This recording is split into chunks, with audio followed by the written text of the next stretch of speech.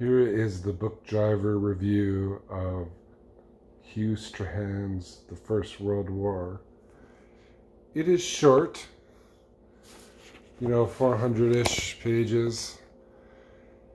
It's like laundry list history book. I don't think it was incredibly well written. Some of the facts I think were wrong. But that probably happens in all history books. I haven't really thought about it much. But I do recommend the investment time in reading it if you're interested in the First World War, but don't want a comprehensive history, more of a short history, which is exactly what I wanted. So Turkey had 50 divisions in the war, and they were battling Russia. For what part of the world? That's right, the Crimea. And which I think I've heard something about that in the news recently. And also this other country called Ukraine, then known as the Ukraine. Another country I think I've heard something about recently. So this book has been like my not American history.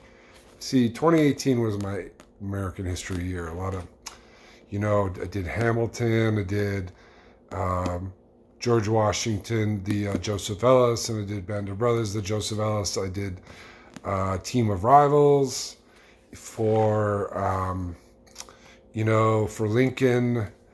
God, all great books.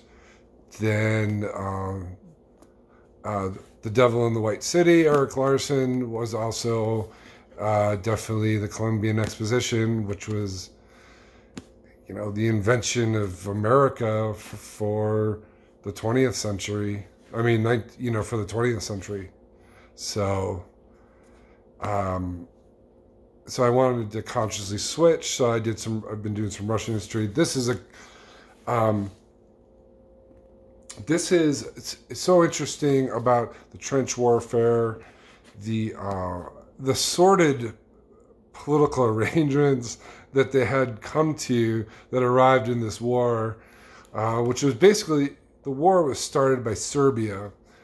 United States, we were more of the manufacturing base. We were like China then to them.